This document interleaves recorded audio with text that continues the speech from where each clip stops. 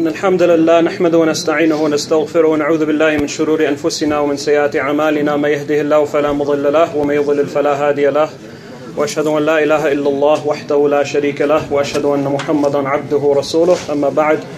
So last time we talked about the topic of touching the Quran and whether it's a requirement to be upon wudhu or not. And we mentioned the two opinions on the topic, the opinion of the majority and then the opinion of the Thâhiriyyah and some of the Shâfi'iyyah and Imam Ibn al-Mundhir and others. And we said that the strongest opinion is that it's not a requirement to be upon wudhu and that it's recommended but it's not required. So the next thing that the author talks about is the recommendation of being upon wudhu while mentioning the name of Allah subhanahu wa ta'ala. So he mentions a number of ahadith on this topic. The first one that he mentions is from Al-Muhajir ibn Qunfud from the Prophet sallallahu alaihi wasallam, or that he narrates that a man passed by, or that he himself passed by the Messenger of Allah sallallahu alaihi wasallam, where he says, أنه سلم على رسول الله صلى الله عليه وسلم وهو يتوضأ فلم يرد عليه فلما فرغ من وضوئه قال إنه لم يمنعني أن أرد عليك إلا أني كرهت أن أذكر الله عز وجل إلا على طهارة. And then the narrator says, قال قتادة فكان الحسن من أجل هذا يكره أن يقرأ أو يذكر الله عز وجل حتى يتطهر. Or Al-Muhajir ibn Qunfud narrates that he passed by the Messenger of Allah sallallahu alaihi wasallam while he was performing wudhu, and he made salam, or he said salam to him. So the Prophet sallallahu alaihi wasallam didn't return his salam until he was finished performing wudhu, and then he said, nothing prevented me from returning your salam except that I hated to mention Allah subhanahu wa ta'ala, or Allah azza wa jal, while I wasn't upon Tahârah. And then he continues and says, due to this, or Qatada, rahimahullah, who's from the Tabi'een, said, due to this, Al-Hasan disliked, or he hated to mention Allah or to recite the book of Allah except if he was upon wudhu. And then he says, this is narrated by Ahmad, Abu Dawood, An-Nasa'i, and Ibn Majah. So he doesn't mention any authenticity about this hadith, but it was authenticated by Imam al-Nawawi, and Ibn Hajar al-Asqalani called it Hasan. So it's an authentic hadith, or it's an acceptable hadith for this topic. Then he says, or he continues, and he mentions the hadith from Abu Juhaym, that he said, أقبل النبي صلى الله عليه وسلم من نحو بئر جمل فلقيه رجل فسلم عليه فلم يرد عليه النبي صلى الله عليه وسلم حتى أقبل على الجدار فمسح بوجهه ويديه ثم رد عليه السلام. Or that Abu Juhaym narrates that the Prophet صلى الله عليه وسلم came by, or he came from Bi'r Jamal, so meaning he wasn't upon wudu at this state or in this situation. So then this man said salam to him. So the Prophet ﷺ didn't reply this or return the salam until he went to a wall and he touched it, and then he wiped his face and his hands, and then he returned the salam to him. And this is narrated by Ahmad, al-Bukhari, Muslim, Abu Dawood, and Nasa'i. So here it's obviously an authentic hadith. So we see from this a number of things. First of all, that the Prophet ﷺ preferred to only mention Allah subhanahu wa ta'ala's words, or Allah subhanahu wa ta'ala's name, or any sort of dhikr when he was upon wudhu or when he was upon tahara. We also see from this that if the person is in this situation and they don't have the time to perform wudhu, that it's permissible to perform tayammum in this situation until they find water. Also we see that the permissibility of performing tayammum from anything that's from the ground, because obviously in that time the homes were made, or the walls were made from clay, and clay comes from the ground. So this shows that it's permissible to use anything from the ground to perform wudhu or to perform tayammum.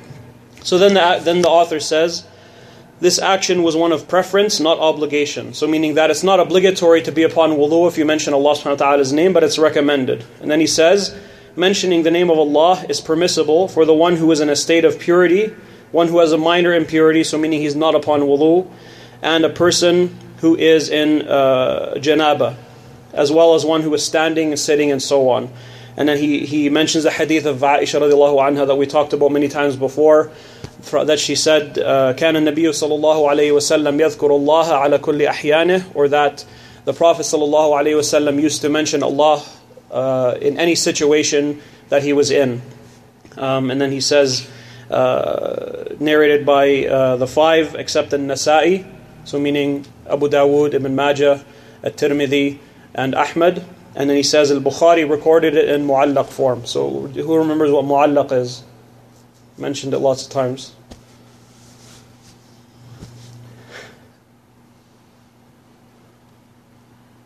Mu'allaq form, we talked about it. You guys need to remember this. It's without the isnad. Without isnad.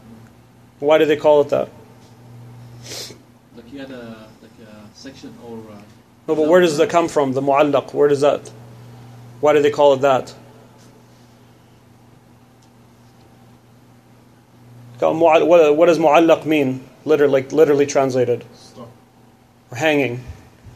It's hanging. So it's like if something was hanging from the ceiling, the bottom part of it's missing. So it's mu'allaq. So the chain is missing from it. So he only mentioned that the narration. He didn't mention what the chain was. So it's as if something's up there, like the hadith, and the chain to get to it is missing. So it's like it's hanging from something. So that's what mu'allaq is. So the author says al-Bukhari only narrated it as mu'allaq, but it's actually also narrated by Muslim as well. So it's an authentic hadith, and even Imam al-Bukhari authenticated it elsewhere. So he didn't put it in his Sahih with a chain, but elsewhere he declared it to be an authentic hadith. And that was, like we talked about before, Imam at-Tirmidhi was from one of Imam al-Bukhari's main students, and he asked him about this hadith, and he said that it's an authentic hadith. So this is authentic from Aisha, that she said that the Prophet ﷺ would mention Allah subhanahu wa ta'ala in any of his situations. Then he mentions a hadith from Ali radiallahu anhu, that he said, or he was talking about the Messenger of Allah sallallahu alayhi wasallam, and he said, وَلَا يَحْجُبُهُ عَنِ الْقُرْآنِ شَيْءٌ لَيْسَ جَنَابَةً, or laysa al-janaba, or that the Prophet ﷺ, nothing would prevent him from the Qur'an except for janaba. So meaning that he would recite the Qur'an in any situation unless he was upon janaba. So he mentions this, and then he says at-Tirmidhi and Ibn as-Sakan called it sahih. So meaning he considers this authentic, but it's actually a weak hadith. So many of the ulama talked about this and said that it's not authentic from the Prophet ﷺ that he wouldn't recite Qur'an while he was upon janaba. So all we have from this is from Aisha radiallahu anha saying he would mention Allah in any situation. So this is just a very short section on talking about the recommendation of being upon Tahara. The next section that he talks about is when going to sleep. So the ruling on being upon wudhû when one goes to sleep. So for this he mentions a number of ahadith. The first one that he starts with is from al-Bara ibn Azib radiallahu anhu, that he said, قال النبي صلى الله عليه وسلم إذا أتيت مضجعك فتوضأ وضوءك للصلاة ثم اضطجع على شقك الأيمن ثم قل اللهم أسلمت وجهي إليك وفوضت أمري إليك وألجأت ظهري إليك رغبة ورهبة أو رغبة ورهبة إليك. Or that al-Bara ibn Azib narrated that the Prophet ﷺ said, if you are going to go to sleep, then perform your wudhû the same way that you do for the salat, and then say, the meaning of which translates as, O Allah, I submit my soul to you, and I turn my face to you, and I entrust my affairs to you, and I retreat to you for protection. And then he continues, لا ملجأ ولا منجأ منك إلا إليك اللهم آمنت بكتابك الذي أنزلت وبنبيك الذي أرسلت فإن مت من ليلتك فأنت على الفطرة وجعلهن آخر ما تتكلم به. Or that then the Prophet ﷺ continued, the meaning of which is, there is no resort and no savior but you. I affirm my faith in your books which you revealed and in your prophet which you sent.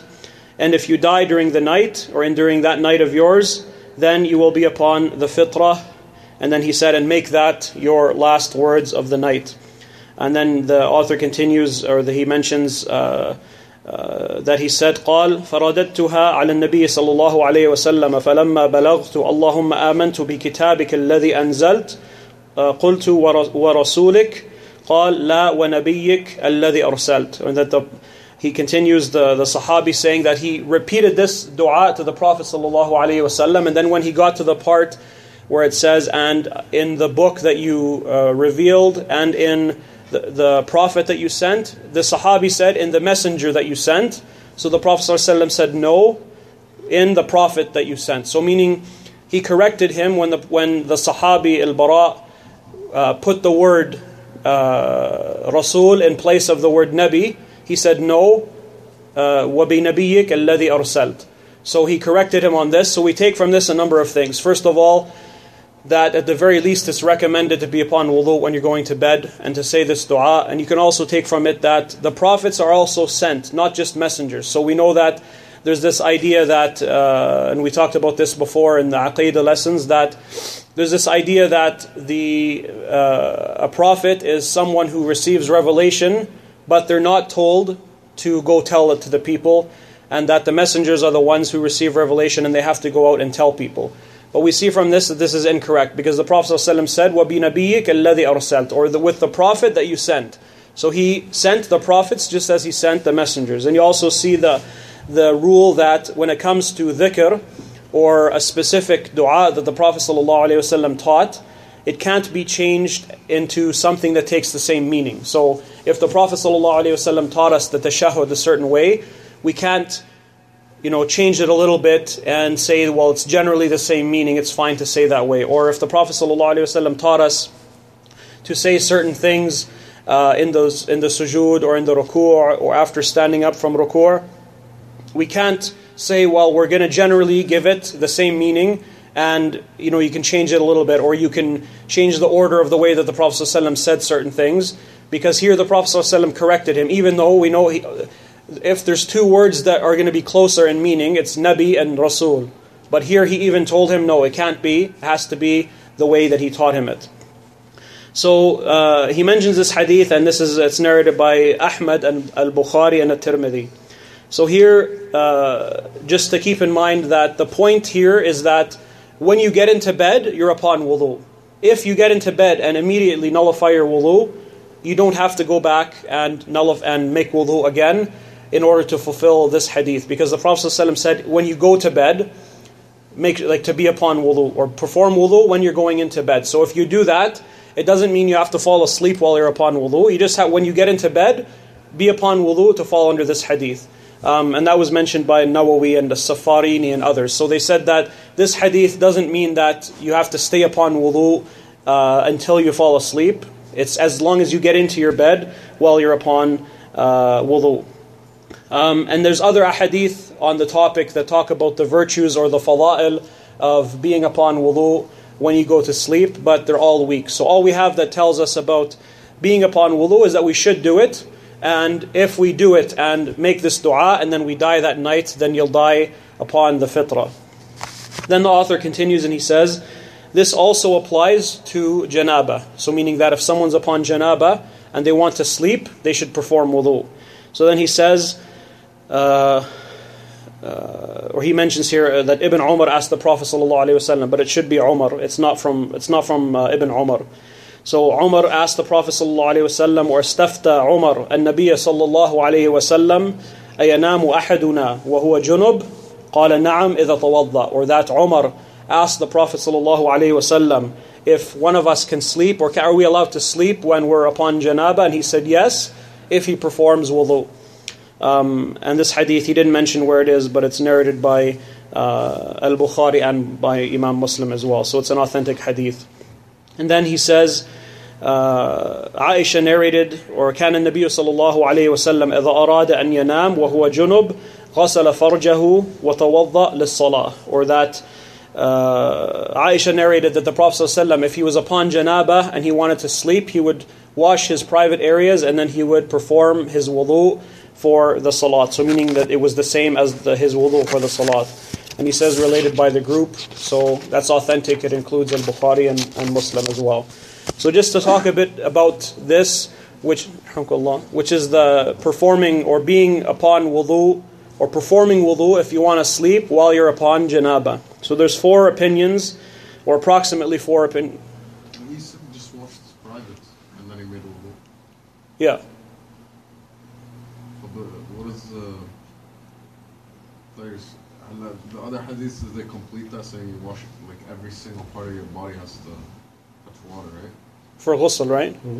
So this means like if you're upon janâbah and you just want to sleep, what's that? But it said he was upon janâbah and he just washed his privates and he made wudhû. To go to sleep. Oh, like meaning the wudhû he did was the same as he does for the salat. He said wudhû to make salat.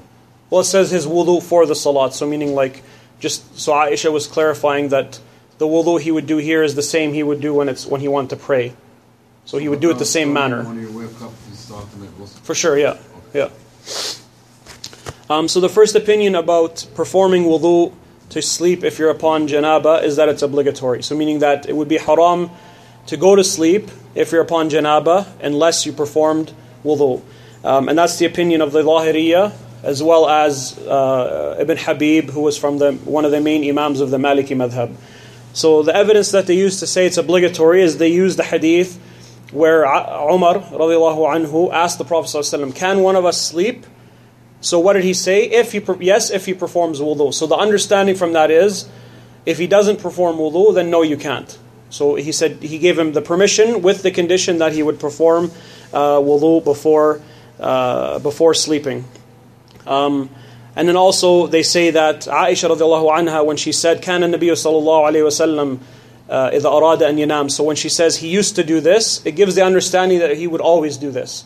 So he would never go to sleep upon janâbah without making wudhû. So if we have the reply to Umar ibn al-Khattab radiallahu anhu plus this hadith, they say this is sufficient to show that it's obligatory.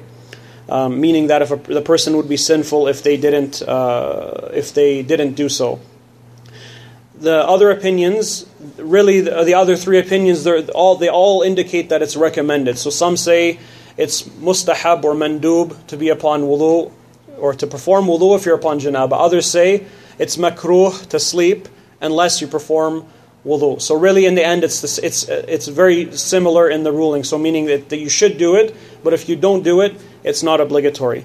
So the rest take this opinion. So the Ahnâf and the Hanâbilah and the Shâfi'iyyah and the majority of the Mâlikiyyah say that the person should do so. If they go to sleep upon janâbah without making wudhû, they're not sinful, but the person would have lost out on a reward. The evidence is. How did they base their opinion about if he's sinful or he's not sinful?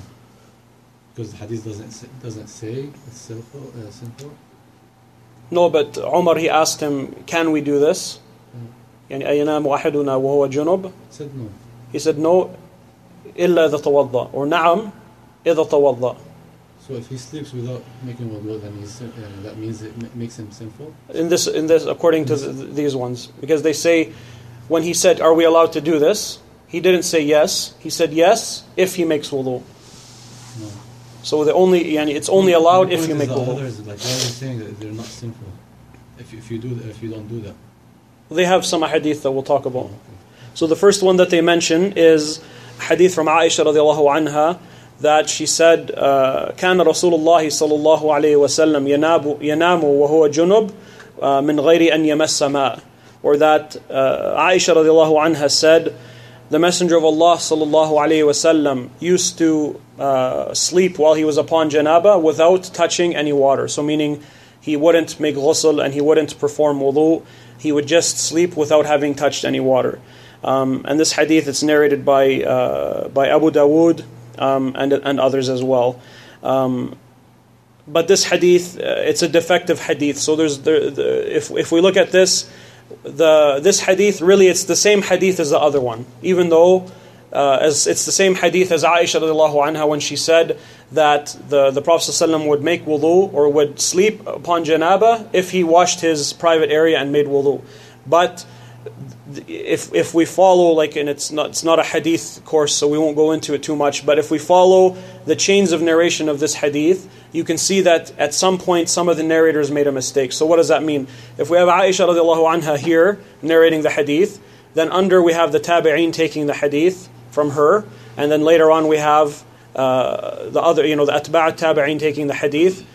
At one of these levels in the chain, a split happened where the authentic chain kept narrating it the same way that we said, that the Prophet ﷺ would sleep upon janâbah if he washed his private area and made wudhû.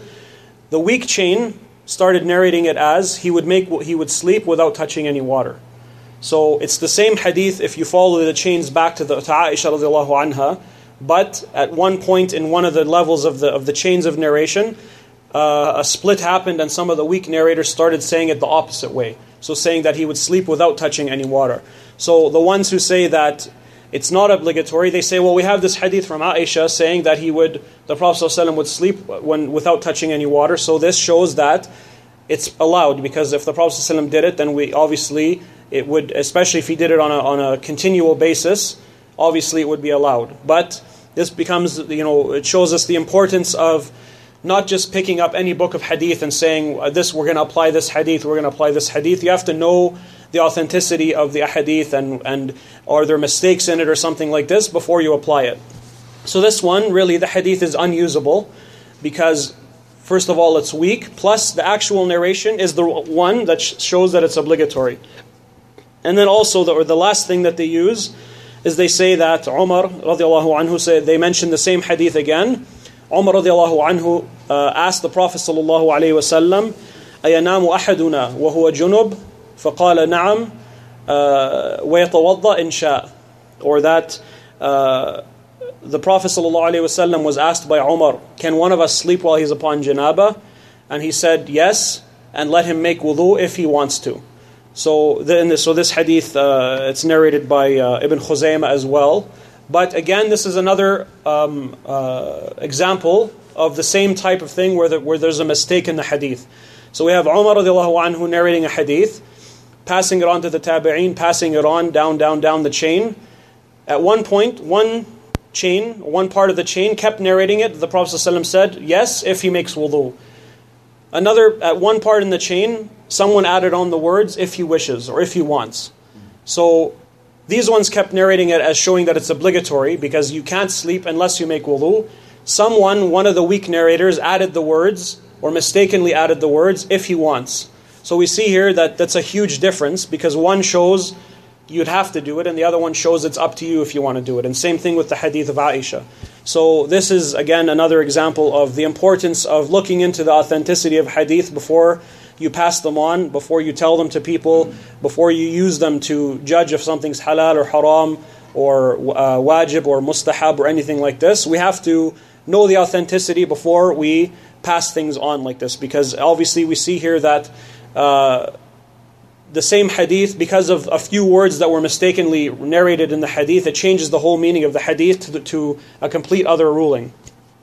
So if we look at this, we can see that the Prophet ﷺ would never sleep upon janâbah unless he made wudhû, and he would tell the people they can sleep if they make wudhû, and we don't have anything that shows that it's allowed, or shows that the Prophet ﷺ slept upon janâbah unless he made wudhû, or gave permission to anyone to sleep when they weren't upon wudhû.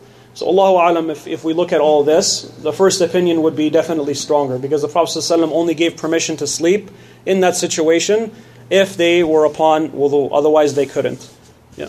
Is there a certain word when the hadith gets it goes off to or there's a fabrication in it? Or it's a fabrication? No, fabrication we would only say if we know that it's actually made up on the Prophet ﷺ intentionally, or that it's intentionally. So then we would call it mawdhu', or which fabricated. But in this situation, the earlier scholars would call it munkar, and the later ones would call it shadh.